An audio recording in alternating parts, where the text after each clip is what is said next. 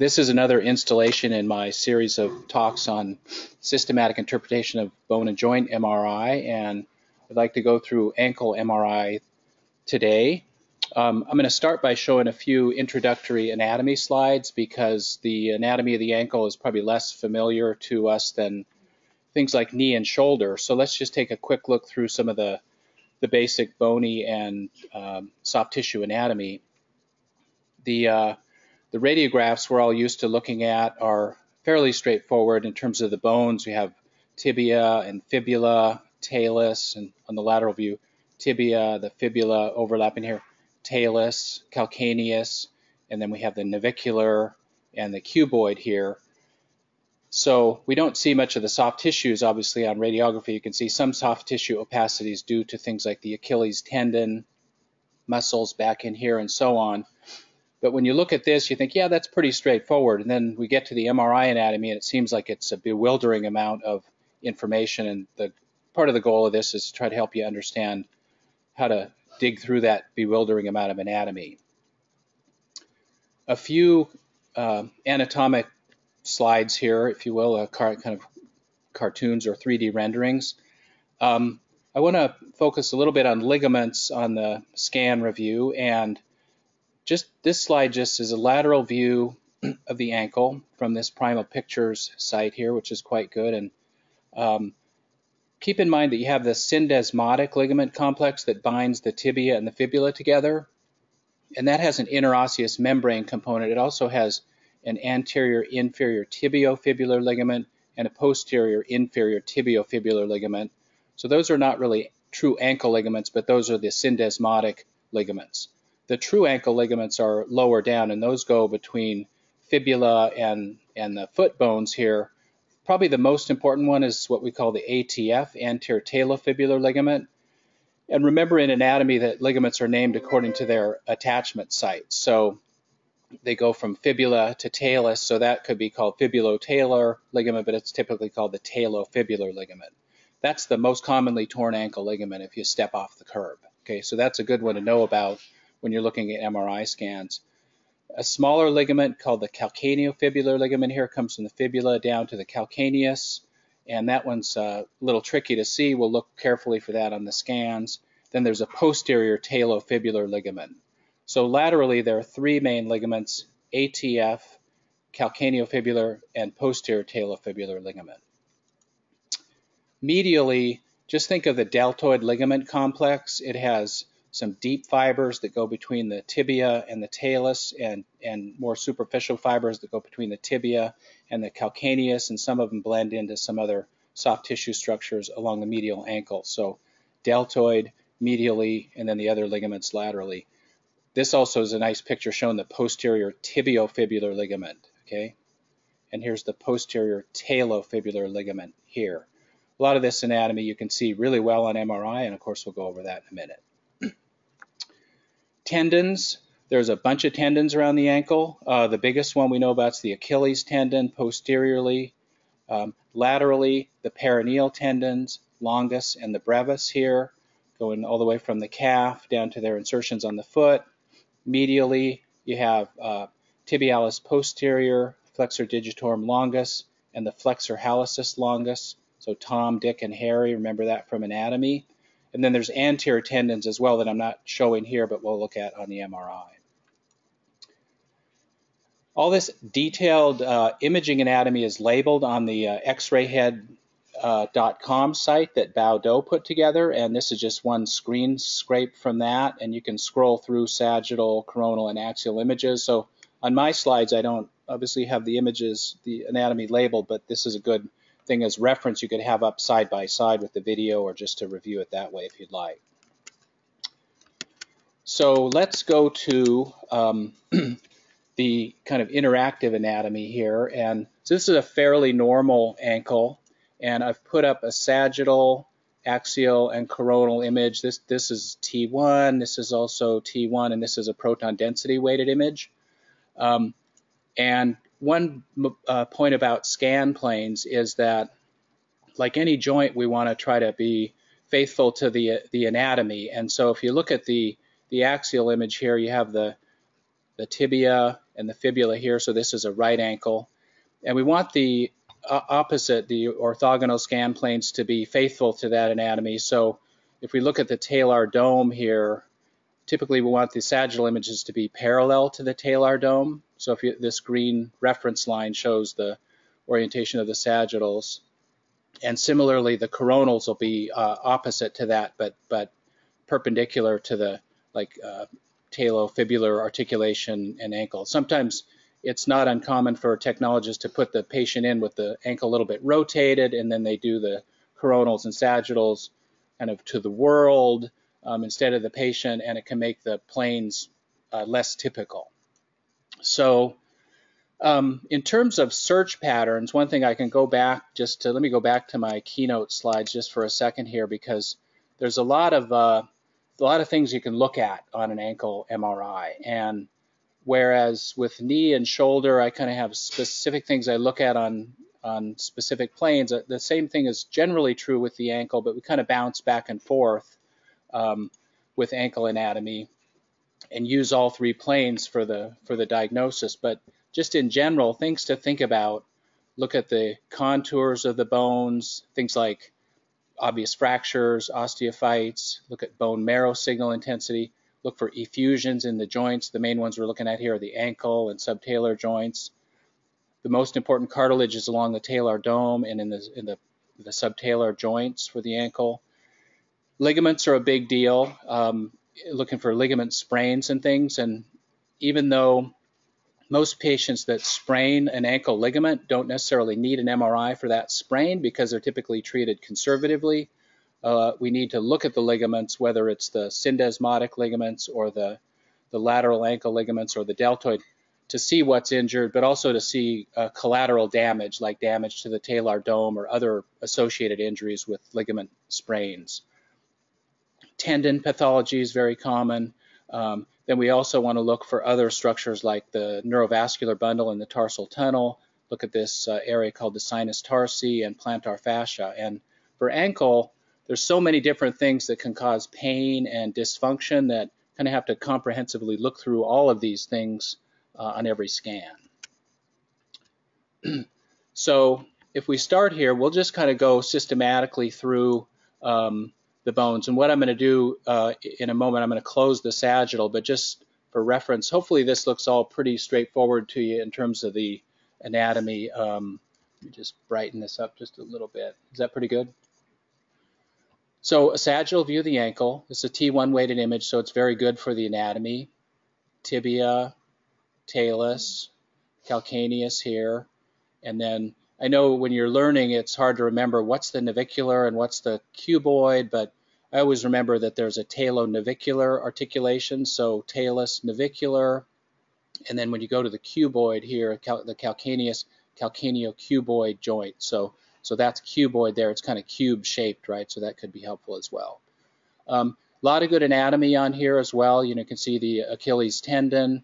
We can see the plantar fascia here, and that's a good plane to look for that. But let's go back now, and I'm going to close the sagittal so I have a little bit more real estate and use the axials quite a bit and the coronals as a reference here.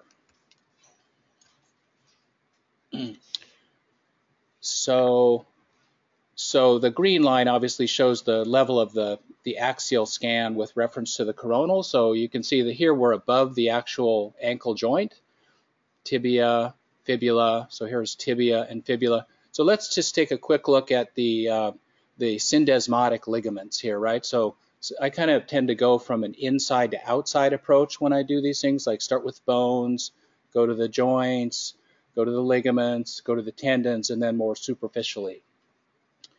The actual interosseous membrane that goes between the tibia and the fibula is a pretty thin structure, so it's not always that visible. Here you can see the fibula and see these thin strands of tissue here. That's part of the interosseous membrane there, but don't be surprised if you don't see like a discrete band of tissue. So here's tibia, fibula, and you can see some little soft tissue structures within there, but it's not really obvious that it's a thick band.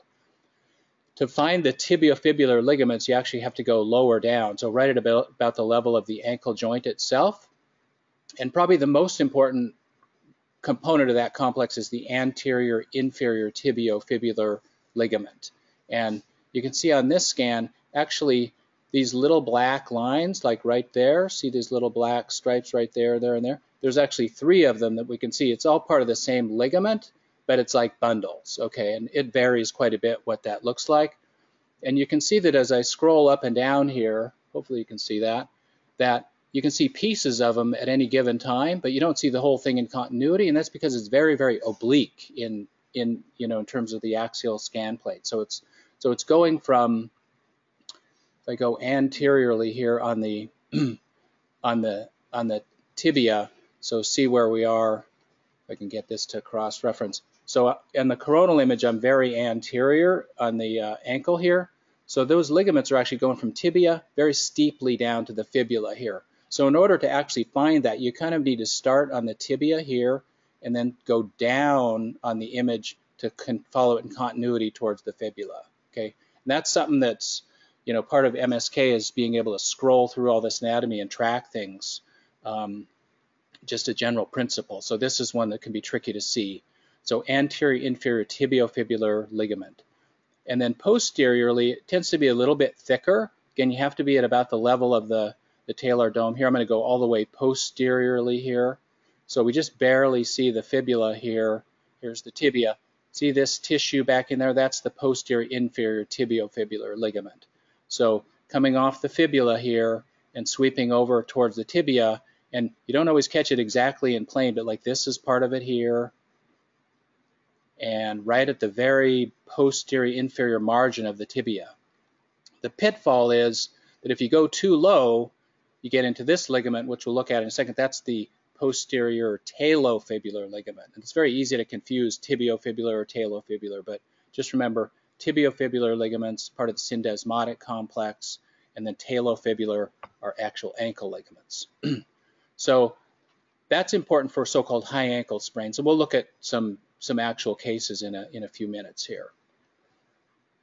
So if we go lower down, now we're going to look at the actual true lateral ankle ligaments. And so let me just get this sort of centered up again. So now we're below the level of the talar dome. And typically what happens is when we do a straight axial scan plane, it tends to give you an image where the talus is kind of laid out like this, where you see the talar body, talar neck, and talar head. See a little bit of the navicular here. And it's kind of looking for that morphology of the talus that in the typical scan plane. That's about where I should be seeing this anterior talofibular ligament. So here's fibula, talus, and this black band, which is actually a little bit thick in this example because of a prior sprain, like a little bit of scarring, that's the ATF, that's the anterior talofibular ligament. And you should be able to follow it in continuity from fibula all the way to the talus. And then when I show the fluid-sensitive sequences in a minute, you'll see, when you make a diagnosis, you're looking for interruptions of it, waviness, thinning, thickening, fluid around it, and all those different signs. So that's probably the most important ligament to look at in the ankle, ATF, anterior talofibular ligament. When you get to be, experienced and a little bit advanced, you want to be able to find these things in as many planes as possible. So one of the important things is to be able to find this ATF also in the coronal plane. And so if you look here, here's the fibula, and if we scroll from kind of mid-fibula anteriorly, like here, you can see this structure here. It's a little bit fuzzy, but that's the anterior talofibular ligament, kind of a cord-like structure going to the talus here, coming back to the fibula here. And a lot of times in the axial plane, it's a little bit tricky to see, or you think, oh, it's thinned or it's absent, but you can actually find part of it in the coronal plane. So that helps you troubleshoot and refine your diagnosis. So anterior talofibular ligament. Let's just go to the posterior talofibular because that's like right in plane here. So you have conveniently kind of an anterior and a posterior ligament, as anatomists tend to name things, right? Here's the fibula. There's a little fossa in the fibula called the malleolar fossa, and the posterior talofibular comes off of that fossa and cruises back towards the posterior aspect of the talus here. Now it may insert on this kind of the lateral tubercle of the talus. Sometimes it actually inserts on a separate bony structure like an os trigonum back in here. And the PTF, as we call it, can have more intermediate signal in it. It's more of a fan-shaped structure.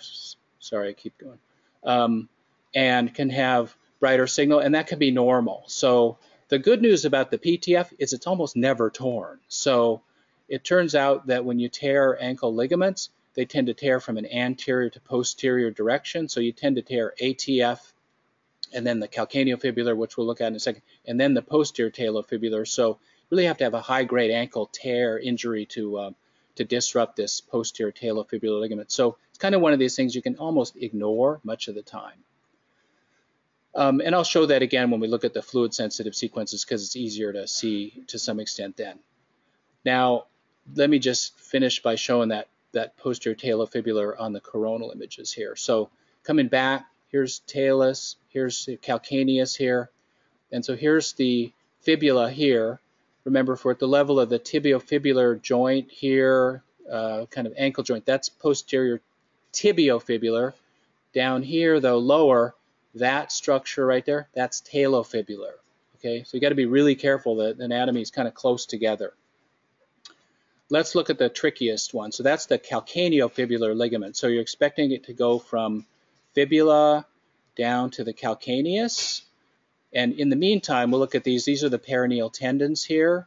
It wouldn't make sense for us to be constructed such that a ligament connecting bone to bone kind of went outside tendons, right? It would probably be a bad idea for the tendons. So the CFL is this little gray structure right in here going just deep to the peroneal tendons. And I always say that if it's easy to see, it's probably abnormal. And so it's just this little, here's the calcaneus, it's this little tiny thin dark structure right here that I have to again scroll to track, going right deep to the tendons there, and then it comes up and it inserts on the fibula like right there. So can you see that? It kind of goes just a little thin band there, very easy just to walk by. But if it's scarred and thickened, then it's easier to see. And that's typically a reflection of a prior sprain. Now, the CFL is actually pretty well seen on coronal images. And again, you have to be very careful where you're looking. So if we're just below the fibula here, here's the peroneal tendons.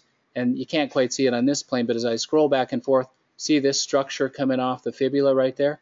And then you come backwards, hard to see because it's deep to the tendons, and right there, see that little dinky thing? That's the calcaneofibular ligament. And I think the most important thing about that is that if you are debating something about the anterior talofibular ligament, whether it's been sprained or not, then since we know that sprains tend to occur from anterior to posterior, if you have thickening of the calcaneofibular ligament, it's very uncommon to actually tear that in isolation. So that kind of implies that there's probably an abnormality of the anterior talofibular ligament as well, if that makes any sense. So that's a quick tour of the lateral ligaments.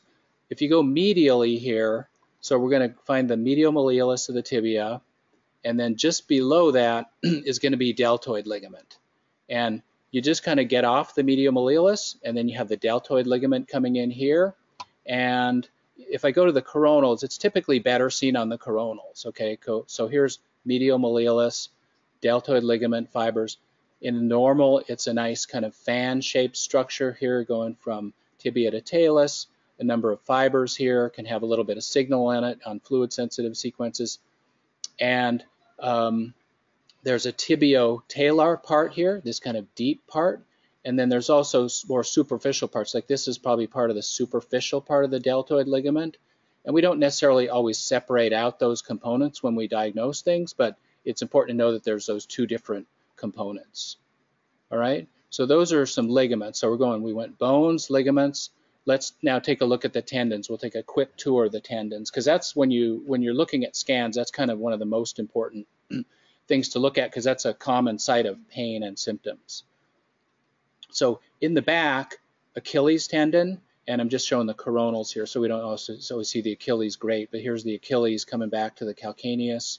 So soleus and gastroc making up the Achilles tendon, and Kate has slides that show that the normal Achilles should be happy. It should have like a concave undersurface or flat, and so it's a little smile right there. That's the normal Achilles tendon with low signal throughout it. This little dot right there, kind of a fine point, but that's actually the plantaris tendon that comes down all the way from the upper calf, parallel in the Achilles down to the calcaneus. And sometimes when you have Achilles tears, that plantaris is still intact, so that can be something that almost looks like it's a partial Achilles tear. So let's just go back up then. I'm going to go to like the level of the joint here. And one approach to tendons is just to kind of go, you know, all the way around circumferentially here, or circumnavigating things. But let's just start here laterally. We kind of took care of the Achilles tendon. So laterally, what tendons are we looking at here? So perineal tendons, right? And you have two of them, longus and a brevis. And here you can see that the brevis is the deeper muscle belly with its tendinous component. The longus is this one that's lateral here. So as we go down, the brevis muscle belly tapers off and they're mashed together. The brevis is deeper, longus is more superficial. And then going below the ankle here, then you often get a little bit of intermediate signal in those tendons. But this is the brevis heading out towards the base of the fifth here, this little thin structure here. And then here's the peroneus longus coming over, and it's going to actually sweep all the way underneath the foot. It can't show it real well. Here's part of the longus going all the way underneath the foot. And you can follow those things in coronals as well. So peroneus longus and brevis, and we expect the longus to actually cruise all the way under the cuboid here, all the way over to the kind of medial aspect of the midfoot, forefoot junction. So normal tendon should have low signal intensity on all sequences. And we're not showing the fluid sensitive yet to show the different intensities, but they should be black. One way to remember these lateral tendons, brevis, bone. Brevis is closer to the bone. Longus is more lateral. Okay, so that can help you remember which is which. The medial tendons, Tom, Dick, and Harry over here. So let me just zoom in on that for a second.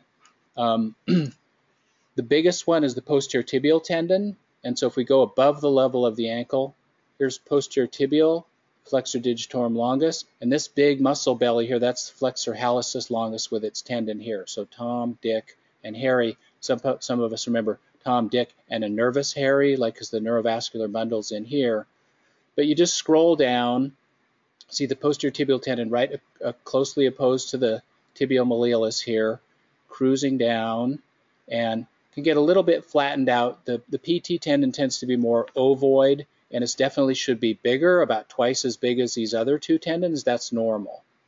So let me zoom down a little bit. A lot of times the PT tendon, as it comes down, it gets a little bit of intermediate signal near the navicular, and it has insertions that are going numerous different places. So I won't go into the details on that, but just keep in mind that it can be normal for the PT tendon to look a little funny as it's going down to insert on navicular and some of the cuneiforms and so on.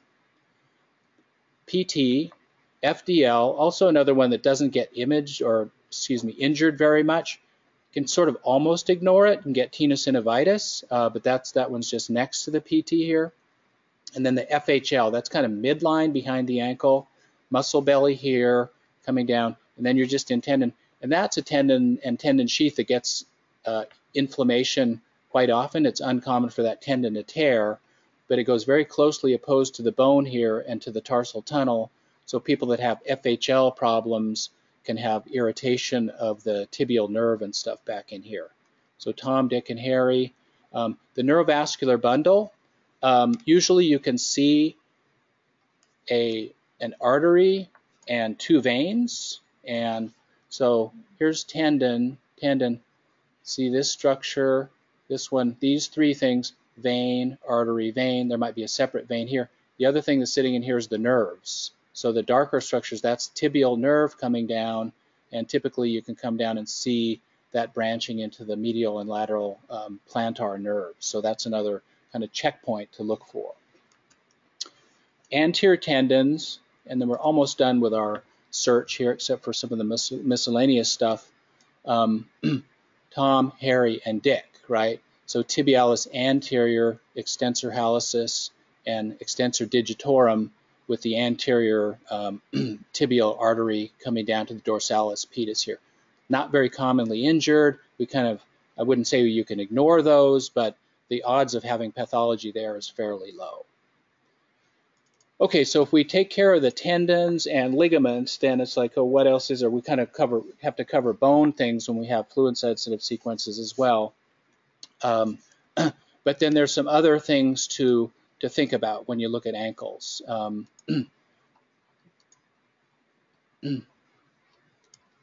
So soft tissue problems in general, I mentioned the neurovascular bundle here.